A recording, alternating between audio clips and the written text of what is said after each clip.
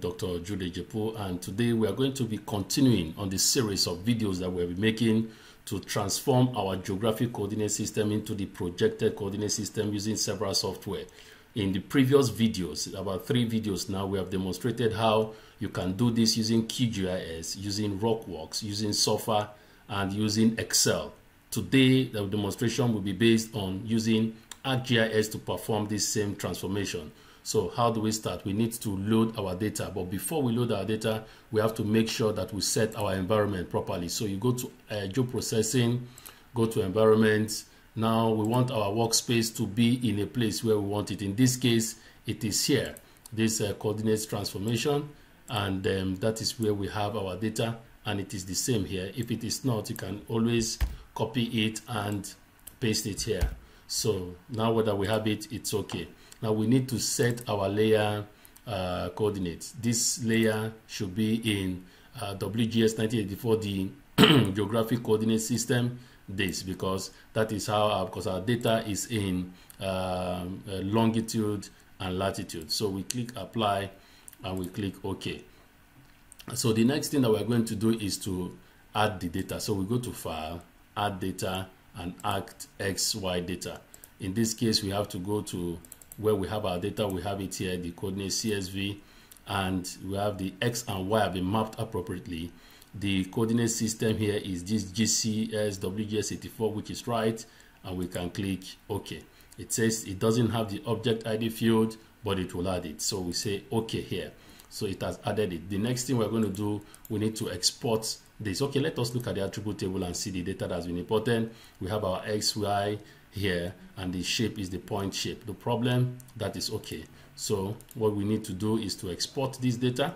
Go to data, go to export, and we're exporting it to this place. So what do we name it? We name it coordinates, and click on OK. Then it says, do you want us to add this exported layer as a map layer? The answer is yes. So we are going to do that. So we click on yes. So there is no need, we can remove this in order to reduce our workload here. So the next thing we're going to do, we are going to open the attribute table, and we should add field. So we are adding X1 or whatever name you need to name it, or X in UTM, and it should be a floating point number, and we are adding another one, and we are adding Y in UTM, and we are using the floating point number.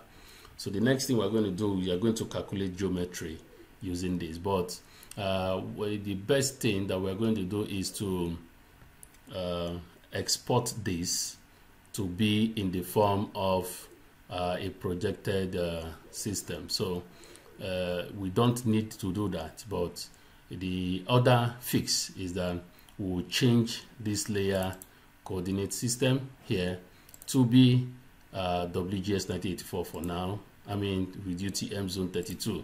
So while we have done this, we click here and right click and go to calculate geometry.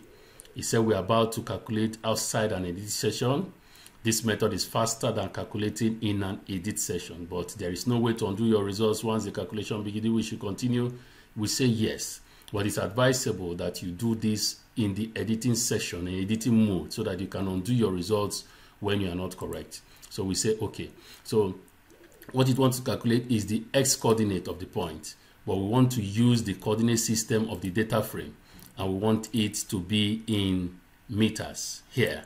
So we click on OK. It still gives us this warning. We will tell it to continue. So it has been able to calculate the UTM of the X coordinate. We do same for the Y. Calculate geometry. We go to yes.